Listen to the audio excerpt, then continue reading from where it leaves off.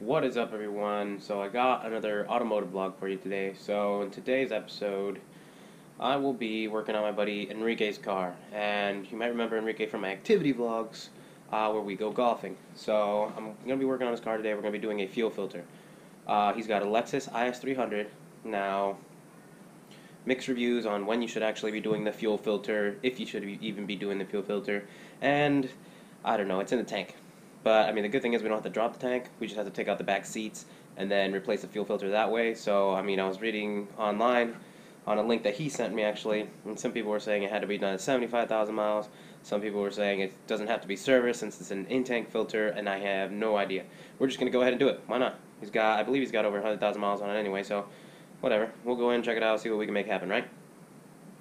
I mean, other than that, should be, I don't even know what to expect. Never done one on a Lexus, so it's definitely not your typical little round metal canister type fuel filter. So, oh well, we'll figure it out. I know we'll figure it out. So, without further ado, let's go ahead and let's start working on this thing and let's see what we can make happen, right?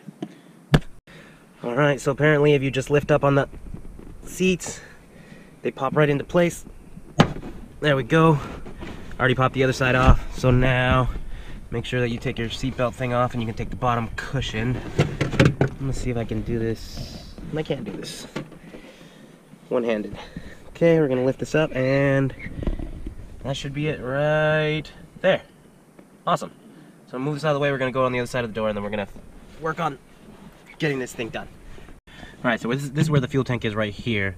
So this is the connector for the fuel pump, and naturally he's got 75 cents that are found here. He's got a golf tee and a whole bunch of snacks. We're just gonna take what we really want, and we're just gonna take the 75 cents. Is that pencil lead? You got pencil lead in here too? That's weird. What a weird thing to have. Okay, anyways, back to it. So right here, these are 10mm bolts. We're just gonna use our impact wrench here. We're just gonna squeeze. Get off. Okay. Let's go ahead and let's see if we can lift this cover. It's got a seal on it naturally. Perfect, and that is the fuel tank right there. So we got a connector. Pull the tab on top. Or not. That was actually a really strong clip right there. I had to get some pliers. But essentially what you do is you push this in and this comes out. So now we have this whole thing out of the way, so it's not going to bother us. We have this one cable right here. I'm not sure what that's for. That one's got to be for the, oh god, it escapes me right now.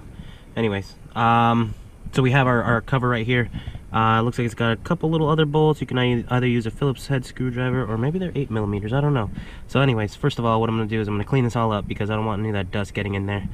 And, yeah, and contaminating the gas. So we're going to go ahead, we're going to get that cleaned up, we're going to remove the cover, and then we're going to continue on with what we have to get done. Alright, so as you can see right here, I just vacuumed out the area, and then I just took a damp cloth and wiped everything down. So in order to remove this line, okay, so I think this goes to the charcoal canister. It might be a vent line, but I'm not sure. Don't quote me on that.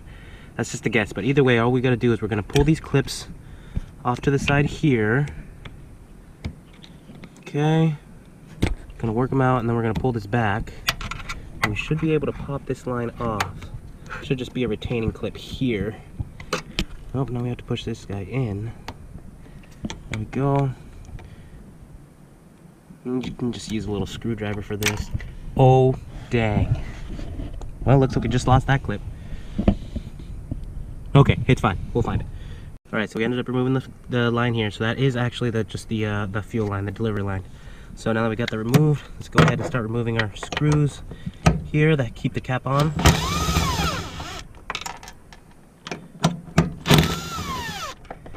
And these are little 8mm. Alright, so I've taken out the little fuel pump unit here, the whole assembly. And as you can see, there's one line still attached. There's a rubber hose. It's inside the fuel tank. And of course, he delivered it to me with a full tank of gas. So anyways, we're just going to remove this clip here. We're going to remove the hose, and then we're going to take it to the bench, and then we're going to start taking it apart and then putting it back together with the new part. So let's go ahead and let's do that. Alright, so on the left, you can see I have the new part right here. So the filter is actually located in this portion right in here, and it looks like a little sock filter or something like that. You can kind of see it there. You can see a couple of little windings. So it looks like, here's the old one here, so it looks like if we just pop off these tabs here and start taking it off, we can take it off as an assembly. So I'm going to go ahead and do that. Now I don't have a way to hold the camera, so I'm just going to do it off camera. Now there is a connector there that well, maybe this one. I'll have to replace that connector just when I bring this casing off.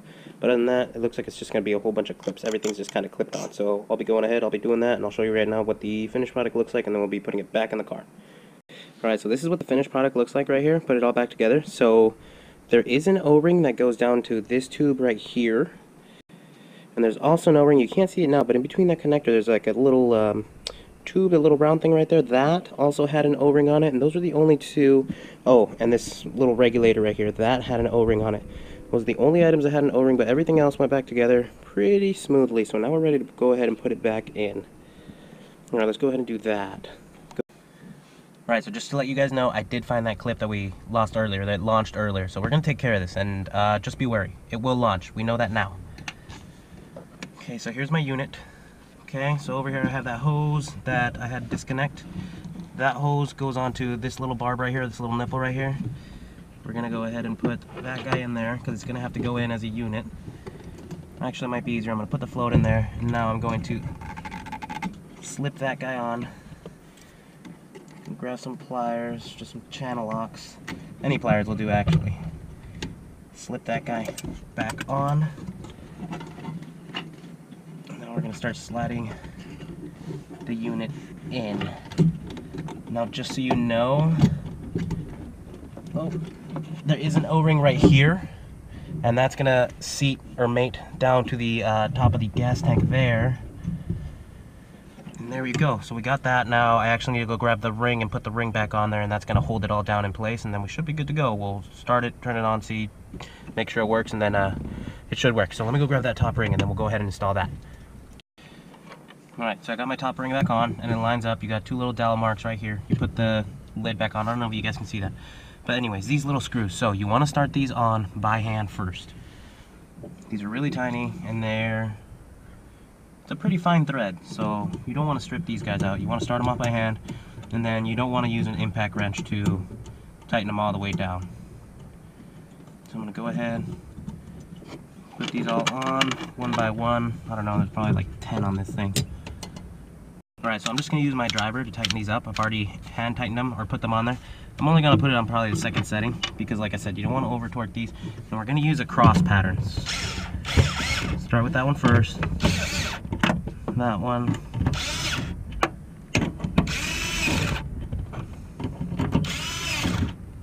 Alright, finish hand tightening. Now I'm going to use a ratchet. Now I'm going to use a little 1/4 inch ratchet. It doesn't have a lot of leverage because you don't want to over tighten these. But remember, you still want to close the seal. Okay, going to use the same star formation. Alright, so I'm actually just going to cycle the key maybe 2 or 3 times, trying to get the fuel pump to prime. Okay, and then we're going to go ahead and start it. Okay. Try and prime the pump again.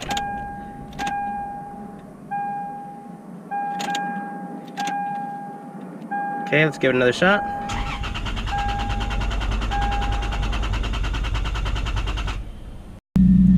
Alright guys, so this was a lesson learned the hard way. And I mainly blame my buddy Enrique for this. So, mess with this for about another 20 minutes. Car would not turn on. It spins, I hear the fuel pump going, and the car would not turn on. So, this is what happened. His key is broken. And I did not know that this actual key portion here has to be touching the actual key that's in the ignition. So it worked the whole time. So I had to call him up and just randomly ask him because I was curious, and that's how I ended up figuring it out. So, it's on. There is a check engine light on, but that is for another issue. It's non-fuel related. Does not have anything to do with the fuel filter. So I'm going to continue being upset with him right now. Other than that, I just gotta put the back seat portion back in, and I'm going to show you that real quick. Actually, that's actually a really quick part. But other than that, it's on, turns on, it's working. So gonna be more stoked. It probably took maybe, without the little hiccup, it took probably about, I don't know, maybe 45 minutes. Actually, didn't even take that long. I spent more time standing around doing nothing than I did actually doing this. So let me go show you how to put the seat back in, and then we're just pretty much gonna call it a day on this project. So let's go back and let's do that. All right, so we put our seatbelt buckles right back through. Over here, there's some hooks.